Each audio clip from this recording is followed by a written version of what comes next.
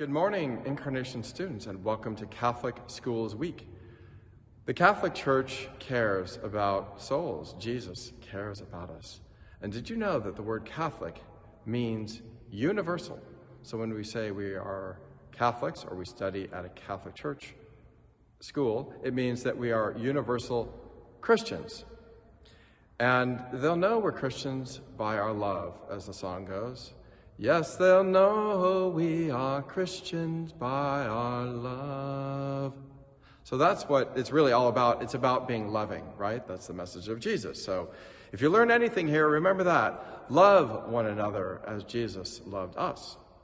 So I went to school for 24 years of my life, and 19 of those years were in Catholic education, 5 in public schools. My first year of school was in a kindergarten, a public school, followed by 8 years at Cathedral Chapel of St. Vibiana of Los Angeles, a school much like Incarnation, where I was taught by Irish nuns who really helped us and prepared us for high school. After Cathedral Chapel, I attended Loyola High School of Los Angeles for 4 years, loved it. The Jesuits were very good to us there and taught us how to pray, how to be men who cared for other people and who cared about Jesus and the church and the saints and the martyrs. After Loyola High School, I attended the University of California at Berkeley, where I studied English, the English language, the language of my birth, and also studied acting. As I was preparing to leave Berkeley, I really knew that God was calling me to be an actor, but I was also very interested in possibly becoming a priest. I felt the call when I was 19 in my sophomore year that God might be calling me to be a priest. I also discerned marriage over the years.